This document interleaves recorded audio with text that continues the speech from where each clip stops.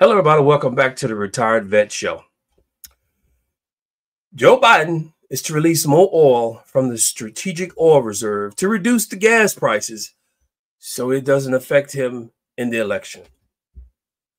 So this is an old song and dance that they played back in the 2022 midterms, where they released all that oil to reduce the gas prices. So it gave the appearance that the Biden administration was tackling the cost of energy, when in fact, the Biden administration is doing everything in their power to destroy the fossil fuel industry.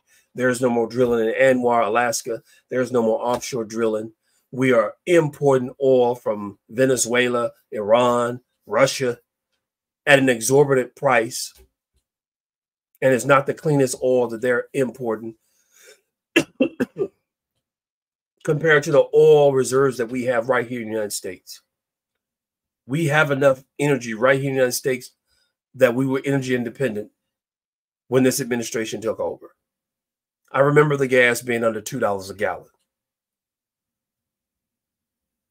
Can't do that now. $2 a gallon, you won't even get a gallon of gas now.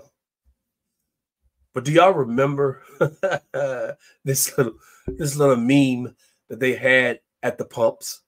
I did that when the gas is $5 a gallon. I remember seeing them just about at every gas station that I pulled up to.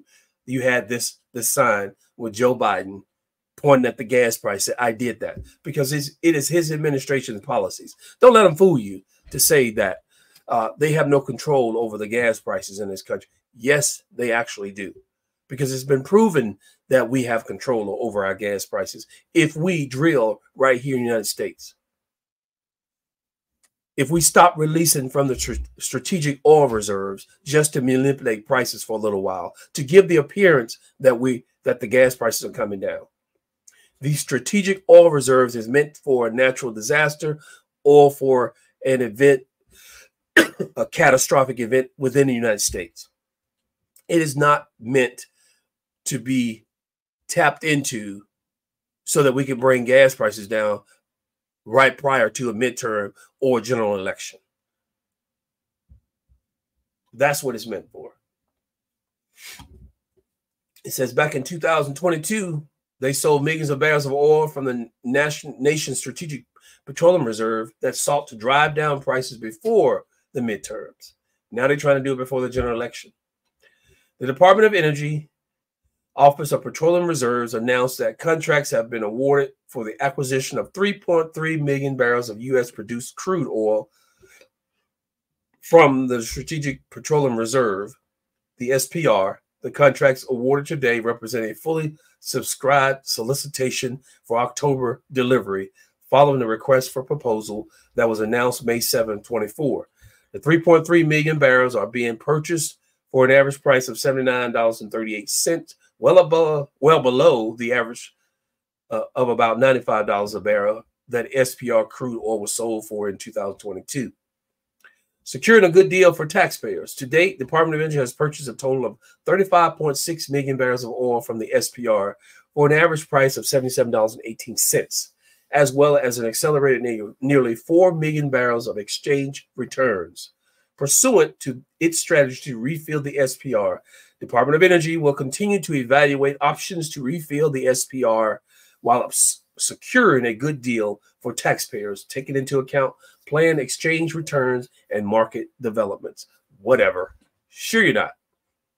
They're going to get it at the highest price, and we're going to pay that price for whatever it is. I guarantee you. They're not going to negotiate for a lower price. But they've tapped into it to manipulate the price of oil. You remember when Russia invaded Ukraine? Our gas prices went up, because anything that happens on the global market will affect the amount of money that we have to pay for oil on that global market. If we're doing it ourselves internally, producing our own oil, whatever happens in the world would not affect us because we are producing our own oil. You remember Biden got rid of the XL pipeline? All of those options that we had on the table, Biden took those options off the table for the United States to be energy independent. And here we are.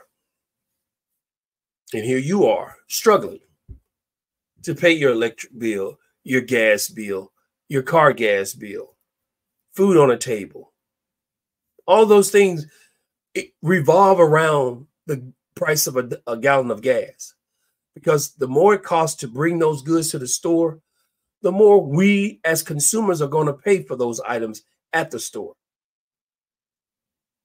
The greater the need, the more they have to pay to get those needs to us, the more we're going to pay for those needs. But let me know what you think down in the comments.